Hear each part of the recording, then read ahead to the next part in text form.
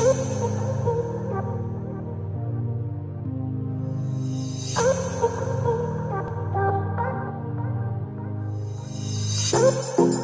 everyone, I just thought I should make this quick video because recently my car got boggled into.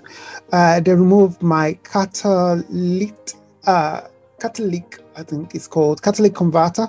It was cut out with something like a machine. It was cut out.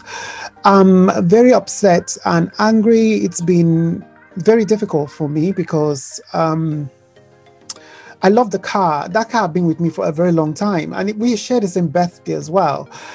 Since February, during the burial of Cher, after going to the burial of Cher, I just didn't want to see the car because it was just bringing me so much memories. I just that's it.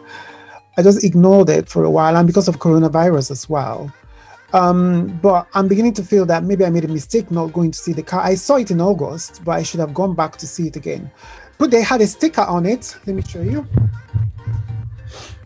They had this sticker, my cancel, and the sticker states that my car with the number and where it was parked, apparently it has been abandoned. It's like car abandonment, or rather, it's like it's child abandonment, So I'm angry and I'm upset, but what can I do? I either fix the car and continue driving it, but my mechanic said I should scrap the car because it's not worth it. But so what I want to do now is try to fix it myself, because I've done quite a bit of work on my car on my own before. So I'm going to experiment with it.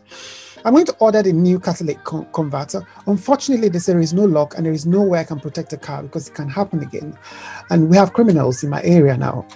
With coronavirus, they're more emboldened.